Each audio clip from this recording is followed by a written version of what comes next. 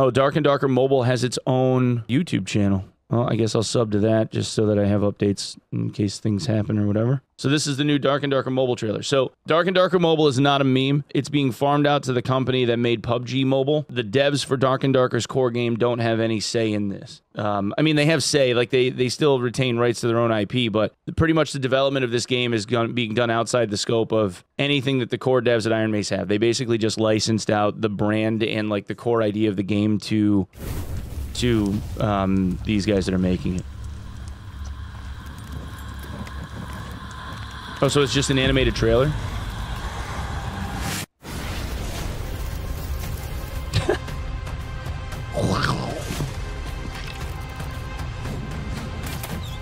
Oh, yeah. Oh, we're doing whirlwind attacks? We got whirlwind attacks now? Jesus. We're doing whirlwind attacks?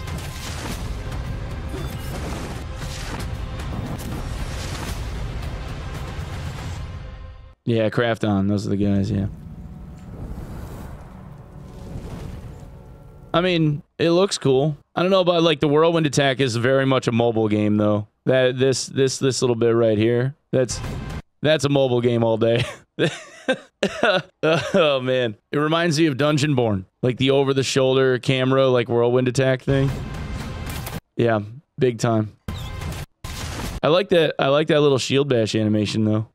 Like that lunge forward, like shield bash hit that he's going for there. That's kind of cool. I don't know, man. Like, it's whatever. I mean, mobile gamers are going to be mobile gamers. I'm sure there's a market for it. PUBG Mobile seemed like it did big numbers when it came out. So maybe there's something there. But, yeah, I don't know. It looks like, I mean, based on the camera angles that they're providing now, instead of it being first person, it looks like it's over the shoulder. Like all the camera angles that they're showing for like the attacks and everything, all the attack animations and like the ranger stuff, like all of this stuff looks like it's the same camera angle, like OTS. So, which, you know, for a mobile game probably makes sense. You know, because like the view angles in first person on a tablet or a phone aren't always the greatest thing in the world. You don't have it's not normally like full 16:9. Like here's another one. Like there's a Rogue and it's kind of OTS too. I think maybe they're putting out trailers and they're still toying with like how they want it to work exactly. But I think in the original trailer it was OTS too, right? They had like an over the shoulder thing that they were showing, like it looked like they had a paladin that was doing like healing auras and stuff, was one of the classes that they were kind of playing with. But post cyclone build, yeah. Whirlwind is motion control and you have to spin around.